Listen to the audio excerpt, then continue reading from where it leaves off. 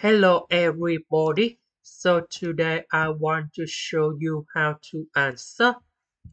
We have the formula in here.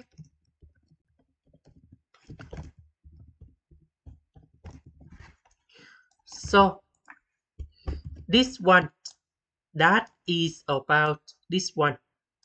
Now we need to transform this one into this one.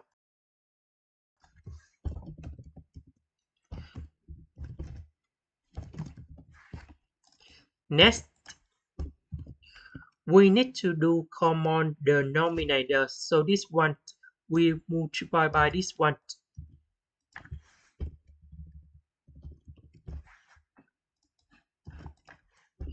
So 1 minus 1 we cancel. Now when we put number 1 go in here, so you got number 0. This one we have number 2.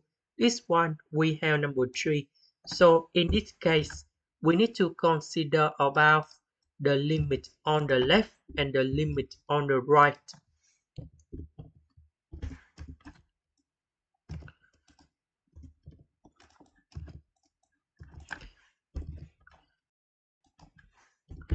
So on the right, that means 1 minus the value on the right.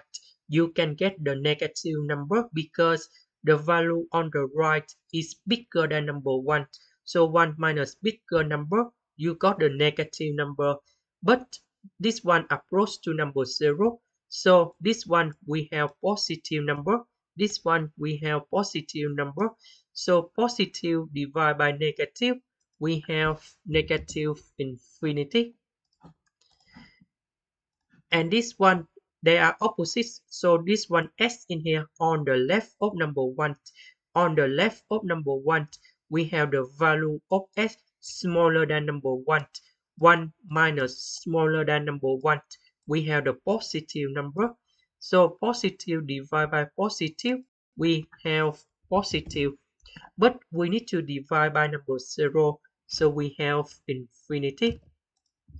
So that means the limit does not exist.